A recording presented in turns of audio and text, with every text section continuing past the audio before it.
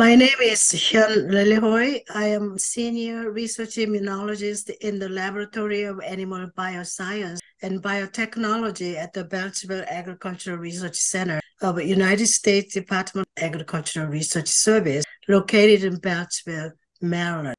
Today, the talk I'm going to give is on coccidiosis in poultry, and the title is Role of Gut Health and Novel Antibiotic Alternatives. And this will be given as part of CJ Tech Talk series. As we all know, the human population is expected to grow to 9.5 billion by 2050. And with the population growth, we anticipate increased demand for meat supply. And I think poultry is one of the most easily prepared meat for human consumption, followed by beef and pork and turkey. And we also know, based on the last 10 years statistic, that chicken meat production will continue to increase. And with that, today's talk, I'm going to discuss how we're going to continue to produce increasing number of chickens in the absence of antibiotic poultry feed market, because we anticipate that all antibiotic alternative will be added as feed additive. So major highlights of my talk, I will talk about gut health, which is related to coccidiosis, some aspects of antibiotic alternatives, and then talk about some of the novel ways to mitigate coccidiosis and some of the method that we have developed in our laboratory. Coccidiosis economic costs more than $13 billion. It's important not only because it's very complex infection that's very costly to poultry industry, but also it is one of the factors that causes necrotic enteritis, which costs more than $6 billion. So these two diseases have remained as a top priority diseases of the United States, American Association of Avian Pathologists and U.S. Poultry. And this will continue to be one of the major enteric pathogens that we will try to develop novel ways to control in the absence of antibiotics. As we all know, coccidiosis is one of the major negative effects on poultry interference with the growth. The growth performance is very important, but there are other major symptoms associated with coccidiosis. The diarrhea, sometimes with Eimeria chinella, it will be bloody, the depression and reduced weight gain and poor growth performance. And it can also result in high mortality depending on the species of Eimeria. As you can see from the diagram below, there are at least 7 different Eimeria species that can be distinguished by the molecular markers. All of them, however, have very complex life cycle that's made of sexual and asexual stages.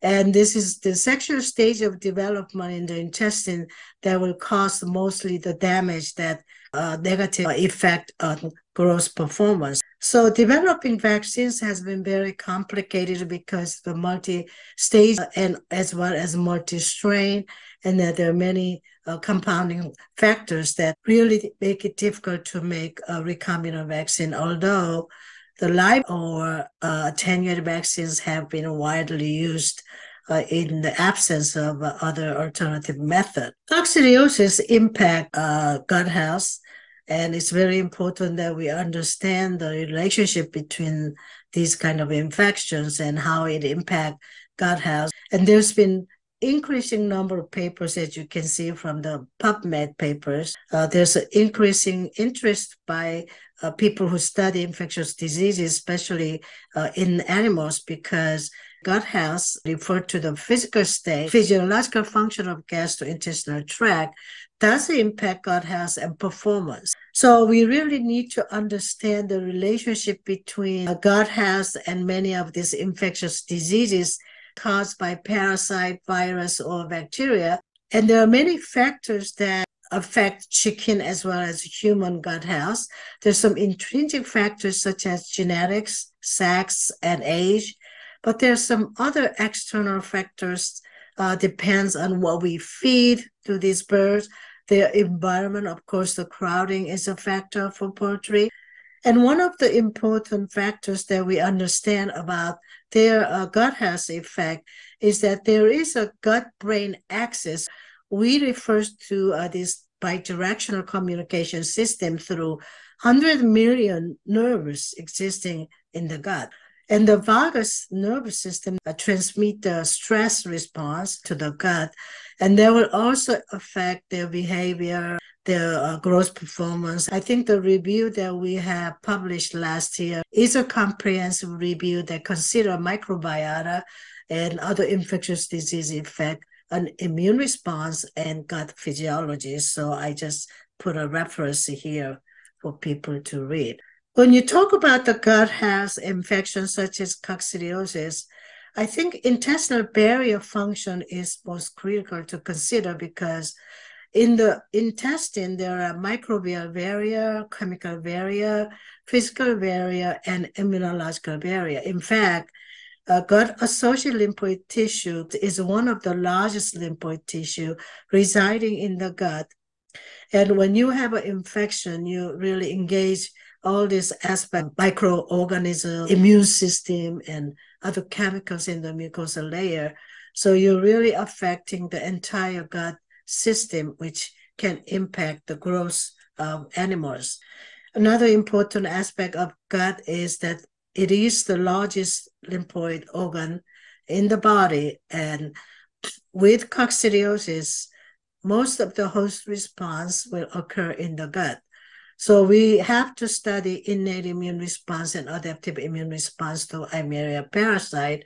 As in mammals, chickens also respond immediately to the offending pathogen, and we call that immediate innate immune response, and that involves the first line of immune defense.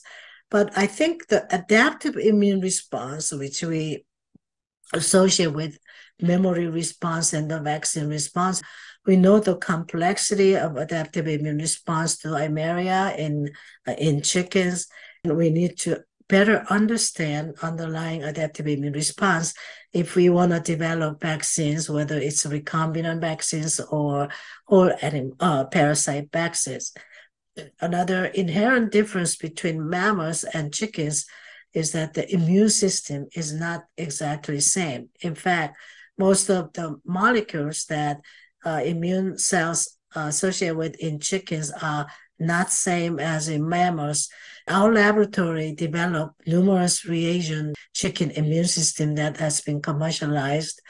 And basically, chicken does have thymus and bursa, primary epithelium and B cell, but it also has other structures that are different.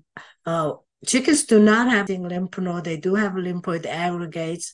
They have different antibody class, but much less complex. They do have T-cell receptors mediate similar function, and they do have many toll-like receptors. Understanding this fundamental difference between the mammals and chickens, we were studying the nature of host immune response in coccidiosis for the last 40 years. Initially, we want to know what will be the difference between the global transcriptional response between primary and secondary. And then another aspect of study was looking at different Eimeria species, and both are published, and I gave you reference here. Use the intestinal microarray and look at different Eimeria species. And basically, the results definitely showed that clear difference between innate and adaptive immune response, primary or secondary immune response, that engage different set of genes. This is published, so you can cite it and refer it.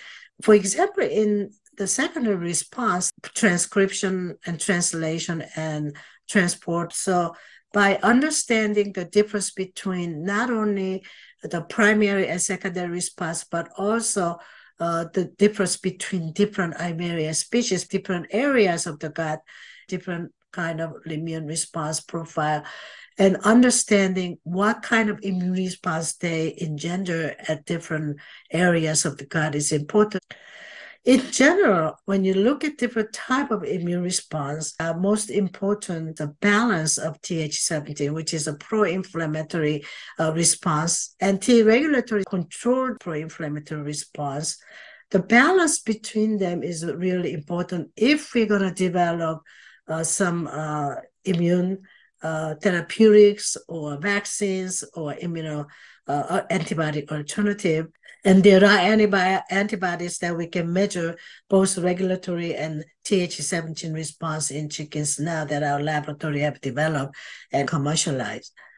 So coccidiosis, as I mentioned, is a very costly infection.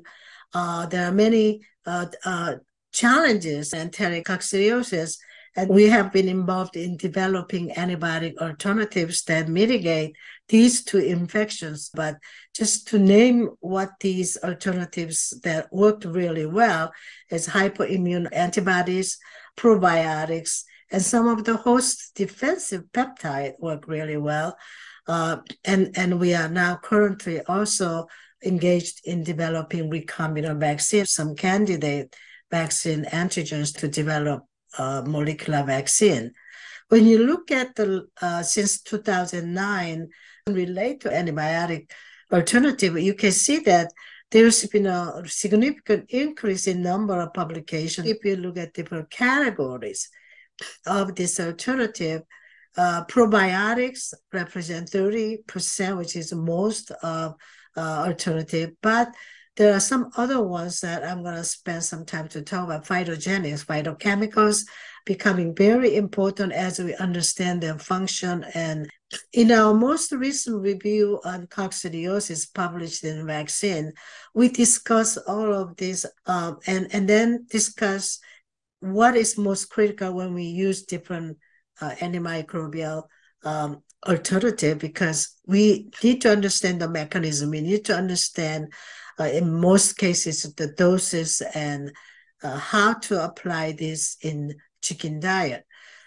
We also many recombinant vaccine antigens to develop a recombinant vaccine, and this has been a really challenge, and I think that this review discusses many of the challenges that we have. Other area that we've been very successful is identify host-derived chicken peptide that directly damage coccidia. As you can see in this paper that we published in Scientific Report, host-derived peptide we call NK-lysine can directly damage coccidia. This has been one of the successful way that we can deliver chicken naturally produce NK-lysine, and we can put it in a bacteria such as Bacillus. It's more recent work that we described that when we give Bacillus subtilis spores that carry these NK genes, that we can really mitigate the infection. This is another paper that we can also chicken interleukins in collaboration with NK-lysine peptide and reduce the oocyst production, as well as to mitigate the negative effect. One of the ways that we are trying to pursue, commercialize, is how we can spores that carry NK2 peptide feed or pellet and deliver to young chickens. For the remaining time, I would like to talk about phytochemicals. Phytochemicals is a protective chemicals that has evolved to protect plants against insect and pathogens. And there are more than 10,000 phytochemicals in our food supply. Most important one is polyphenol. And I believe that the many functions associated with different phytochemicals, so I'm not going to go through all of them. One of the important function is that they affect innate as well as adaptive immune response. Some of them can be directly cytotoxic to pathogens, and they can also do epigenetic regulation. They actually have very amazing properties. Some of these phytochemicals interact with receptors on the enteroendonuclear cells, release many of these messengers that has beneficial effect. Our laboratory has developed several cell line based that can screen many phytochemicals, macrophage, muscle cells. And we can assess functional aspects such as cytokine production. And by using this kind of technology, we screen more than 28 different phytochemicals that we published in Frontier in Immunology last year. In this particular paper, we discuss a combination of cinnamon oil, green tea, and pomegranate mixed and fed to chickens can have many beneficial effects, not only to improve their body weights, reduce the damage, and reduce inflammatory response. Look at some of this combination of phytochemicals that will mitigate coccidiosis as well as necrotic enteritis. Finally, I would like to thank all the people who's been supporting our work. We have worked with many different companies, and we have many visiting scientists from many different parts of the world who have contributed to our work. We have also training some students from their high school so that we'll have more trained scientists that can work in poultry health field. Thank you.